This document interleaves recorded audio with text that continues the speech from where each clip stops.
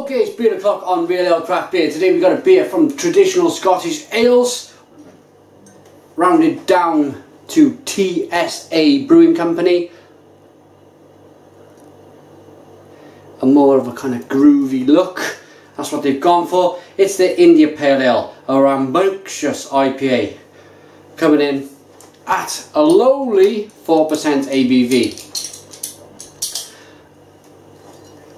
Blue cap on this one. For me, IPAs this day and age should very well be at least 5.5%, 6% at least. 4% is not cutting the mustard.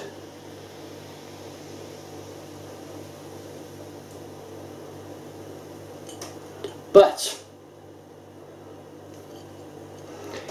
everything is worthy of a review. Everything. Beer in the glass. Golden in colour. Carbonation is zinging, kind of springing up the middle of the glass. It's a 2-finger head. It's white, it's foamy. It looks like an IPA. That looks like an IPA all day long, but just the ABV's not there. Let's see what the aroma's like.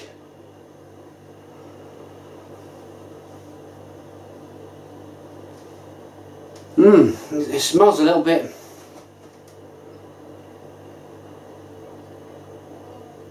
It smells a bit farty, to be honest. It smells a bit like a soiled nappy.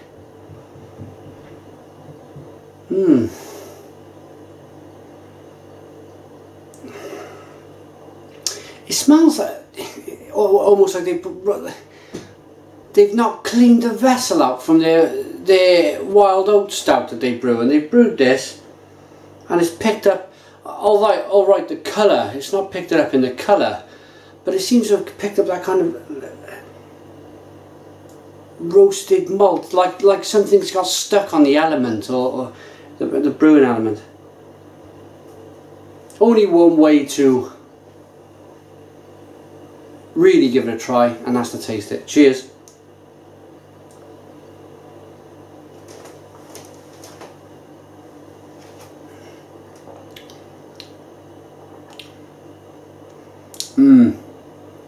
Yeah, very bland, next to no flavour whatsoever. Very bland beer.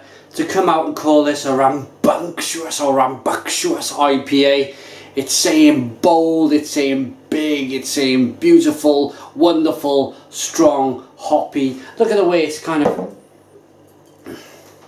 look at the way they've labelled it. They really have gone all out on this one, and on the label, but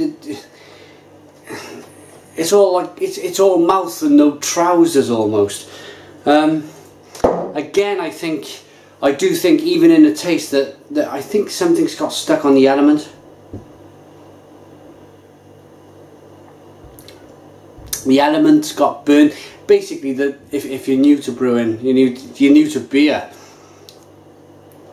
The element, the boiling element, is almost as if something's got stuck on it and it's burnt, and they can't quite clean it off properly, and it's affecting the taste of the beer. That's what I'm getting anyway. I really wouldn't buy this again. I wouldn't buy this again. It's a poor showing. It's a poor example of an IPA. Somebody, and this is my biggest bugbear, somebody getting into beer, they pick up that and they go, "Ooh, I've heard all about these IPAs, everyone's buying them, everybody's talking about them, I'm going to give it a go," and they unluckily kind of stumble across this. This could very well throw them back in the arms of Captain Carling, and that's the last thing we want to do. So, by all means, try TSA Wild Oat Stout. It's a wonderful example of a stout. I love it. It's currently in Lidl's for £1.25. Also picked this up in Lidl's for £1.25. I don't like it. It's quite obvious. Rating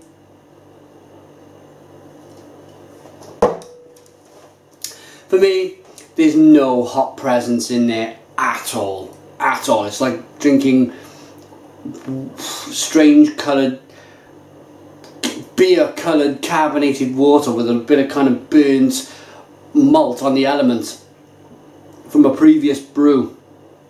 It's not cutting it. It's not cutting it, and I'm afraid to say that I'm very kind of sorry for the people who are trying this for the first time as an IPA, because it very well could throw them into the arms of Captain Carlsberg or whoever it is. So back to the dark side. Yeah, I'm going to give this a 2 out of 10. 2 out of 10 for me, the Real Ale Guide. Put your comments in the comments box. Subscribe to my craft beer reviews, and cheers.